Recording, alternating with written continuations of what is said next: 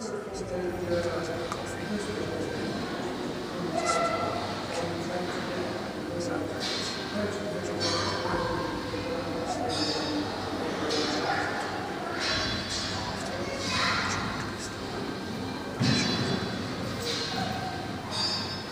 don't have any personal like affiliation with mental illness. I've never actually, suffered anywhere near as much from any kind of mental disorders as the people I work with. But I had a close friend of mine who went to Afghanistan, and he served for, he could only complete 4 months of his 6-month tour, and he was called off the front line because he just couldn't hack it. And this was one of the nicest guys I'd ever met, and I was really intrigued to see how that had impacted on his life, and how that experience had changed him in kind of this almost like a shell of a person when he came home.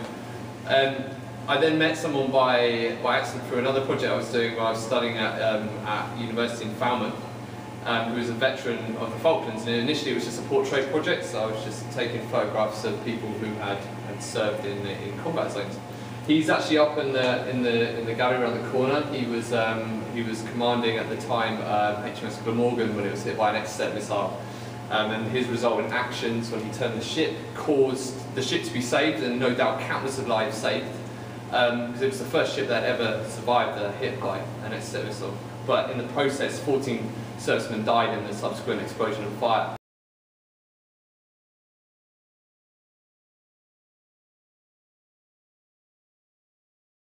You shouldn't think that it's just one thing. It's actually a massive landscape of various different things, and people suffer in different ways, and it affects their lives in a range of different ways. And I just wanted to explore that. And one thing I found, which was kind of common with most of the people I work with, was that they really struggled to kind of communicate exactly what it was like. So they would get very frustrated. And one guy I worked with, who's actually in the photo there in Manchester United, he hadn't actually been to Tesco's or Sainsbury's in about 3 years. You couldn't actually hack being in a supermarket, which is something we take for granted, I suppose.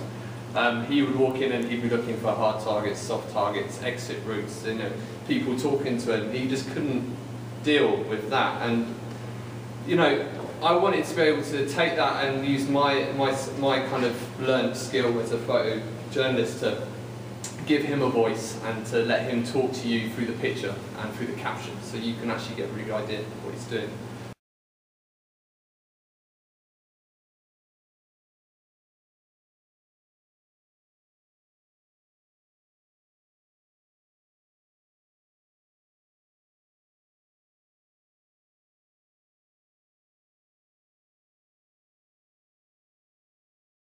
But I'm in a unique position now that through many years of work it's gone into the media, and it's given me an opportunity to be able to start a campaign for greater awareness. And although my background is in the military, and I believe my PTSD probably came to fruition in the military, I like to think that there are many other people out there who are suffering from all forms of PTSD. So even though mine is from the military, I talk and I try to engage with people who have all forms of PTSD, so rape victims, people who've been in car crashes. There is a huge number of people who are forgotten. It's always in the media, especially recently when people come back from Iraq and Afghanistan. I don't want to take anything away from them. However, there are lots of people who are just forgotten at the end of the day, and we should remember that PTSD can be caused by thinking that you might be hit by a bus and you're just driving to work or something like that. Is that anybody that has any mental health condition, not just PTSD, feel that they can go to their manager or their boss or family friends without fear of recrimination. I lost a job because I declared I had PTSD.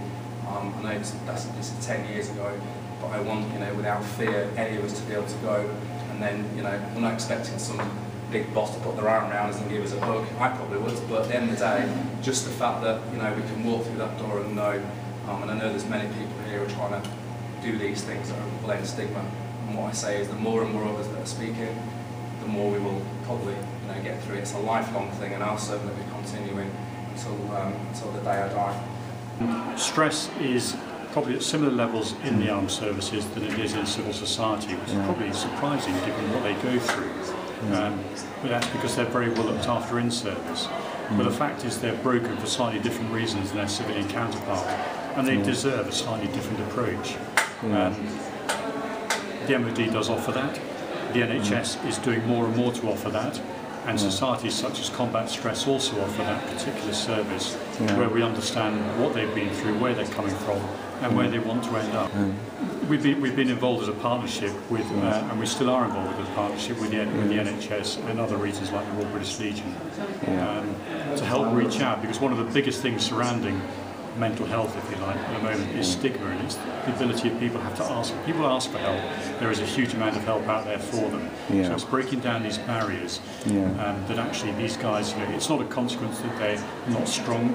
It's simply that often they've been trying to be too strong for too long on their own. And problem shared is a problem halved. The old granny's tale, but it is true. And those that ask for help and get it, it is out there for them. They can be treated for what it is they're suffering. They don't need to suffer alone.